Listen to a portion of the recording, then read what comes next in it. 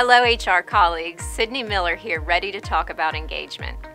In our effort to redefine the job of substitute teaching and making it a profession, we have to look at identity. How do we identify ourselves? Is it what we see in the mirror? Is it the title written on our employee badge?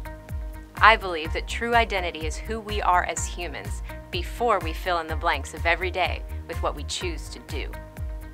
Are you a person who finds joy through service to others? Are you someone driven to serve the greater good? I would imagine the answer is yes, since you chose to do HR. You chose it, though, because of who you are. If we are looking at making substitute teaching a profession that we want to do, we have to go beyond the mirror and the badge. We need to encourage and recognize that people are most happy when they get to be who they are. Pay, benefits, growth, recognition are all factors that contribute to identity. As HR, we can use the attributes of identity to better connect our jobs to the people who will be most engaged in them. The mirror is just a reflection, and the job is just a title. If we want people to be engaged, we need to reconnect them with their authentic self and provide them opportunities to be who they are and not just what they do.